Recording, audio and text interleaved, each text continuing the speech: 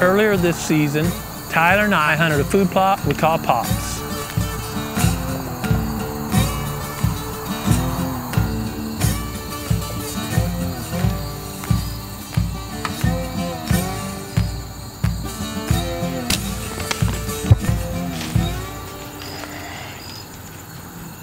My heart sank when I watched Slingshot run out of the plot. The following week, we were all extremely anxious to check our trail cameras and see if we got any pictures or video of Slingshot. When we put a mark on the vitals and then showed the arrow flight, we see the shot was on target. Unfortunately, Slingshot moved so much that the position of the vitals moved and my arrow hit elsewhere. After watching the footage, we returned to the shot location and started trailing Slingshot. The only sign we found were small spots of blood, and they were far apart. Crystal took the trail about 450 yards. The next morning, the guys went out and did a grid search over many acres. In total, we put about 36 man-hours in recovering Slingshot, but couldn't find any additional sign. I wasn't surprised when our Reconyx cameras didn't pick up Slingshot. I assumed if he survived, he was staying in thick cover. I received many comments from hunters that had experienced deer making the same reaction when they took a shot. Some of these hunters harvested that same deer later in the season. Then, a month to the day from when I shot Slingshot, Tyler checked some of our Reconyx cameras, and I was so relieved when he shared with me there was video of Slingshot working a scrape.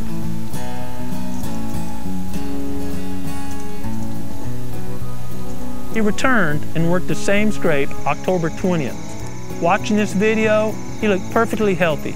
We would have never known he'd have been hit by an arrow if it hadn't been one of us that took the shot.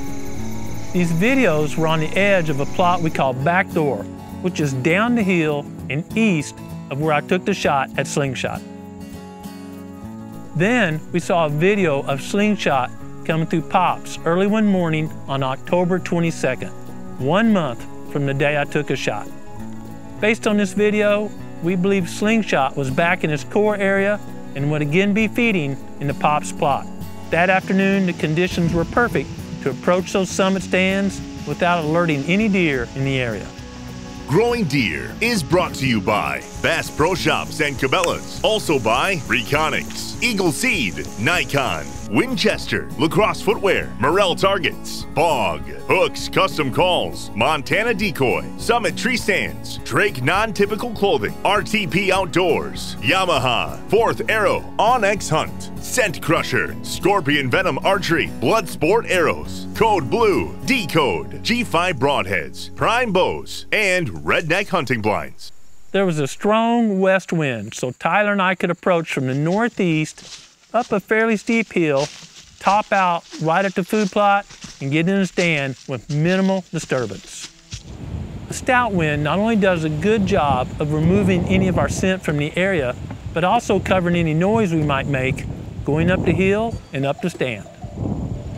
With these conditions, we believe we were able to slip in and not alert any deer, even if they were bedded nearby. It's the afternoon of October 22nd, and Tyler and I are back in a food plot we call Pops. We're in a pair of summits down in the southeast corner, and there's a strong west, very gusty wind.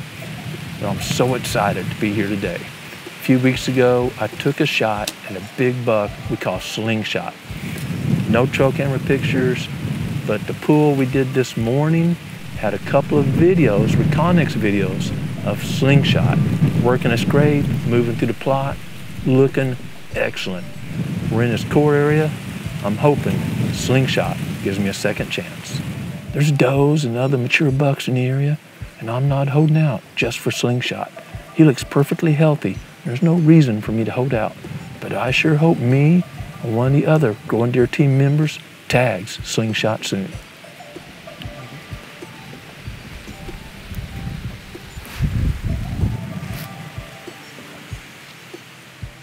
It was a beautiful afternoon, and about the time the sun set behind the trees, Tyler whispered deer in the plot.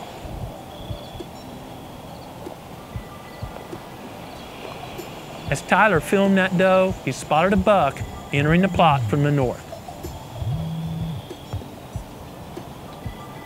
It was Slingshot. This edge tree line shoots straight off to the other side. Slingshot had his head down eating the fall buffalo blend, and he appeared perfectly healthy. As Tyler and I were watching Slingshot, we heard some deer to our left.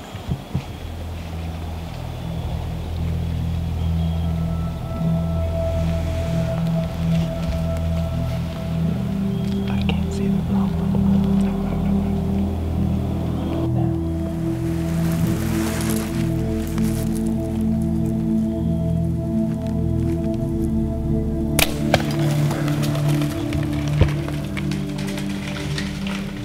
Off shoulder, I saw a pile of blood coming out.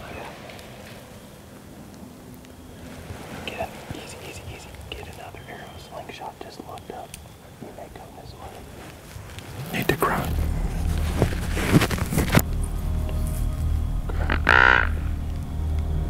He's looking. It's a great technique to use a grunt call as soon as you shoot a doe. The sound of the deer running and that grunt replicates the sound of a buck chasing a doe and can be very attractive to other bucks in the area, especially a mature buck like Slingshot. Hearing the messenger, Slingshot put his head up and started coming our way.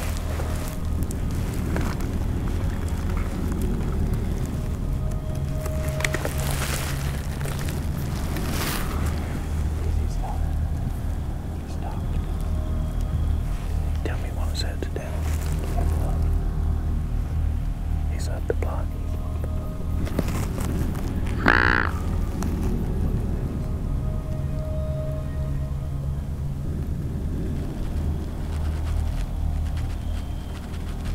He's walking this way. Unfortunately, Slingshot hung up feeding on the fall buffalo blend. I can't see it.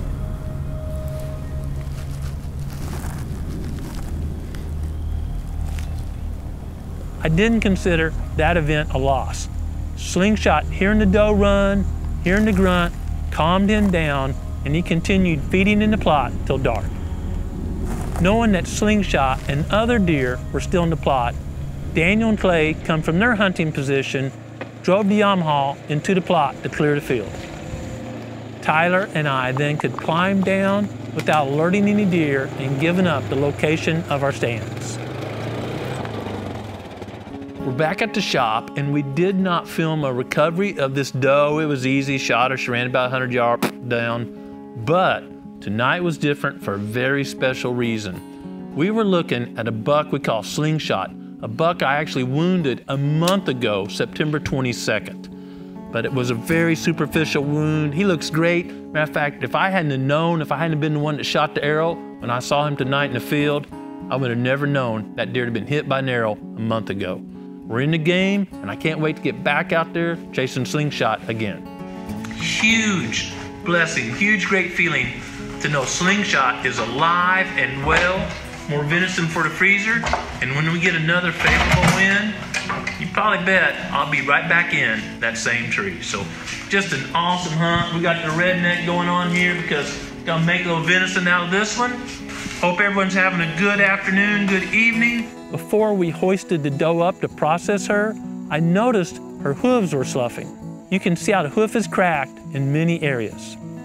The sloughing of the hoof was likely caused by a chronic case of EHD, epizootic hemorrhagic disease. EHD is a virus that's transmitted by biting flies. EHD often occurs during the late summer months when a lot of mud is present. This presence of mud can be caused by a drought where the water levels have declined, or a wet year and then the water recedes, leaving a lot of mud in many places. Mud is a critical factor in EHD because it's the breeding habitat for these biting flies. It's obvious several areas experienced a larger outbreak of EHD than we did this past summer.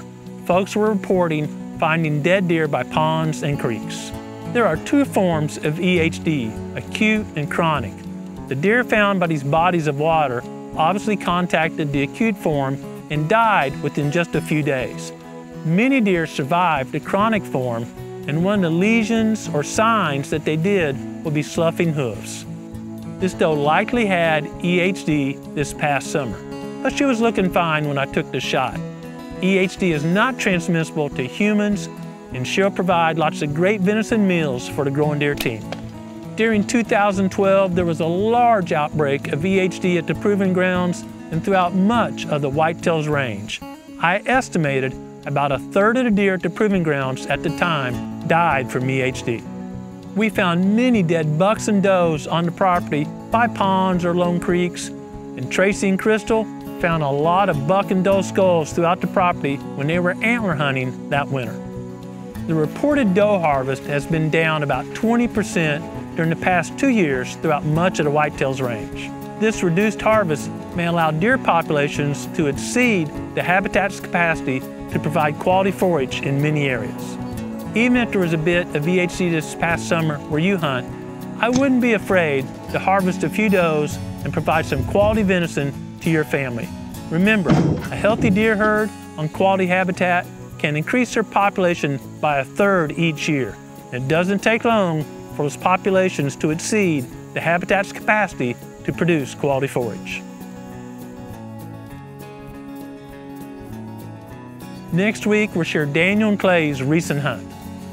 Daniel and Clay read the sign, created a plan, and executed that plan perfectly, which resulted in antlers and venison.